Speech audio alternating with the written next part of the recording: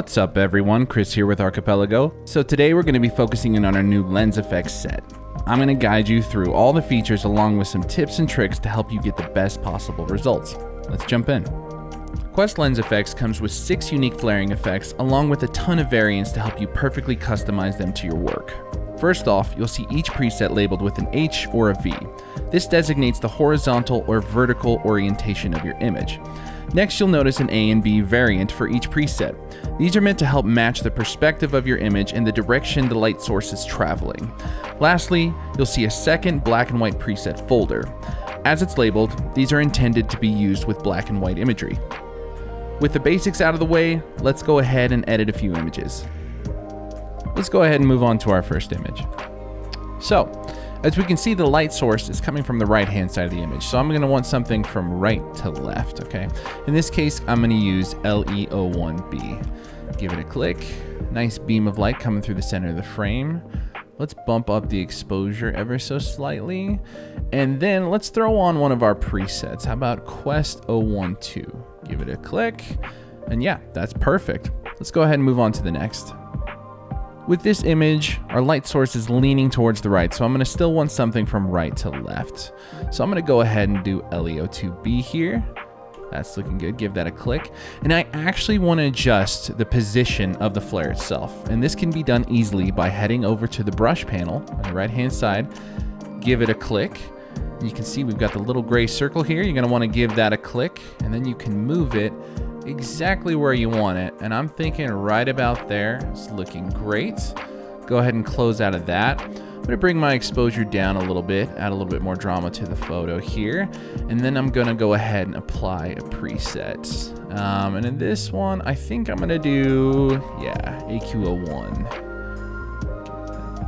Lift up the exposure just a little bit here, and that's looking perfect. All right, let's go ahead and move on to the next one. Alright, so as you can see, the sun is located on the left-hand side of this image, and then the light is moving from left to right. So we're going to go ahead and use an A variant, LE03A. Perfect. And the orb that I have with the lens flare isn't matching up perfectly with the sun, so I'm going to want to adjust that. So I'm going to head over to my brush, I'm going to give it a click, move it up here. Right about there looks great, and this one over here is getting hidden a little bit. Just move that up slightly just so you can see it more. Right about there is looking great. Go ahead and close out of the brush. As far as the exposure, it's looking pretty good, and my white balance. So I'm going to go ahead and apply a preset. How about we do AQ3 on this one? Looking great. Bring that exposure down slightly. Yeah, right about there. I'm digging it. Perfect. All right, let's go ahead and move on to the next one. Alright, so our light source is on the left-hand side of the image again, so I'm going to want to use an A variant. I'm going to apply LE04A, give that a click, and it's a little too prominent for my liking. I want to tone it back a little bit. So head over to your brush panel here. Alright, and you're going to actually go ahead and click on the circle here so you can make adjustments to it if you need. One that I love to do is you head down to the range mask, give that a click, click on luminance, and then you're going to adjust the smoothness, pull that up to 100, and then you can actually tone back the range, and you'll notice that it kind of blends in the flare with the image a lot better. Yeah, just like that. Keep taking it down. I want it right about there. That's looking great. Close out of that. Let's go ahead and apply a preset. I think I'm going to go with 2 on this. Perfect. Let's play with the exposure a little bit. Right about there is looking great. All right, let's go ahead and move on to the next one. So for this particular image, our light source is a little bit off to the left, so I'm going to go ahead and use something from left to right. I'm going to use LE05A. Go ahead and give that a click. I'm actually happy with where that's at. I'm just going to adjust the white balance a little bit. Perfect. Tone down that magenta, maybe exposure slightly. And then I'm going to apply AQ012. Give that a click. I'm going to dehaze ever so slightly. Right about there, and then bump the exposure a bit, and that's looking great to me. Perfect. Let's go ahead and move on to the next image. Now for this particular image, I'm going to use something a little bit more special. I'm going to go ahead and use LE06, which emulates a ring of fire style effect, much like what you can get with the copper tube.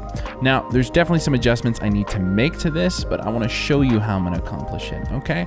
So let's go ahead and click on our brush panel here.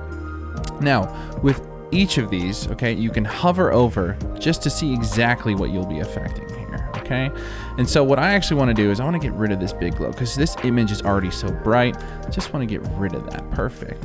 And then I'm going to go ahead and readjust the placement of all these rings to where it's centered around that sun. So give me a sec here.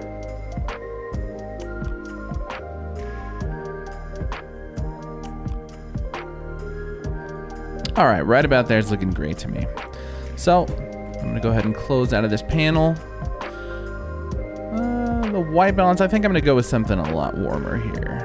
Pull that up, that's looking great. Then let's go ahead and apply AQ2. Yeah, that's looking great. Pull that exposure down ever so slightly. Right about there looks fantastic. Okay, let's go ahead and move on to the next. All right, now for this particular image, I wanna go ahead and do a black and white edit. So, first off, I'm going to apply a preset from the Archipelago North Star pack. Let's go ahead and do NS06. Give that a click, looking good. Now, there's already a lens flare in the bottom right-hand corner of this image, but I want to add something up to the top left, okay? So make sure that you have your lens effects black and white folder open, not the other. All right, and let's go ahead and use LEO3A. Give that a click. Okay, then I'm gonna head over to my brush panel. I wanna delete this one on the bottom right, so right click it, delete, perfect. Then I wanna readjust my orb up here to center it around that light source. Right about there is looking good. It's a little strong for me, so like we did before, head down to the range mask, click on luminance, push up the smoothness, and then pull down that range, just to where we get it where we like it. How about right about there? That looks great to me. Perfect. Close that up. Yeah, there's nothing else I would do. Let's go ahead and move on to the next. And with this image, I just want to remind everybody to use the vertical orientation on vertical images, okay? So let's see what we've got here. Now my light source is on the right-hand side, so that's going to be from right to left. So I'm going to want to use a B variant. Yeah, I'm actually digging this LEO2B. Give that a click. I'm going to want to adjust where it's located in the frame. Click on that brush panel. I think I'm going to put it right at the bottom of the frame, right about here. That's looking good.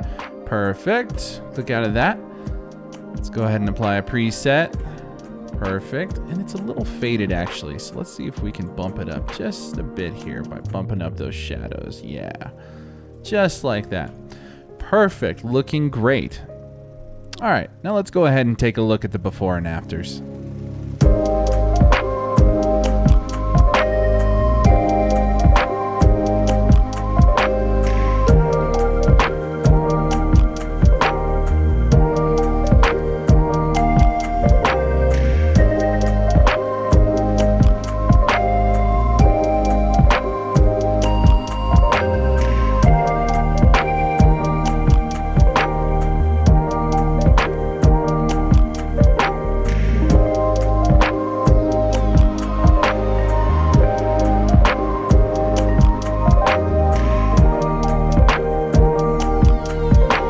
Thank you for tuning in, everyone. I hope this video was helpful and informative. This is Chris, signing off, and I'll see you in the next one.